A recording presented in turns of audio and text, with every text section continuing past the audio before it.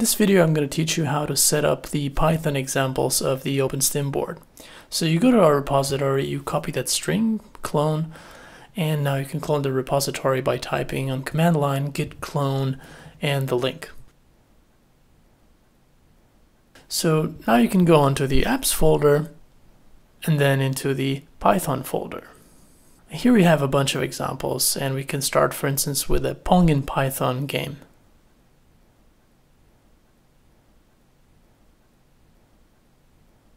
Now the openStim board is connected via USB, so I'm not even using the Bluetooth, and actually I don't even have the battery plugged in because it powers entirely over USB.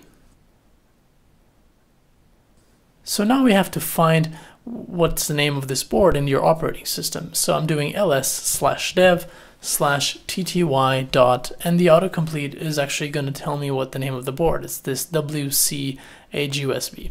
So copy paste that. In Windows, for instance, you have to go to the control panel, device manager, and you'll find the name of the board under USB devices.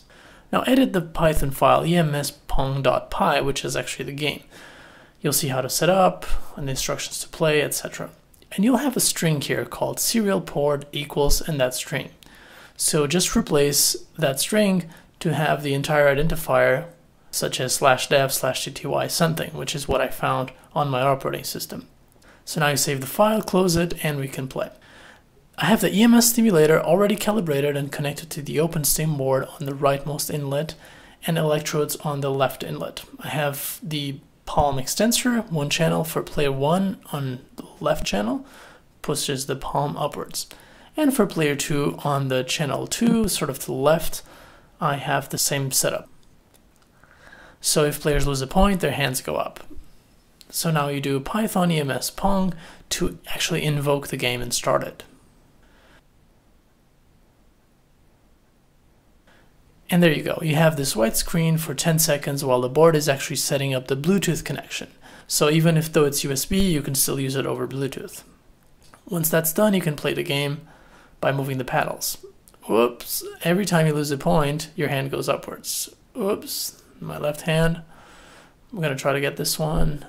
That was good. And oops, there he goes, my left.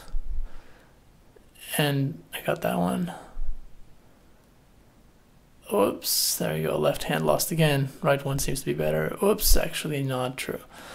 So yeah, that's how you play this and how you set up the openStim board over Python.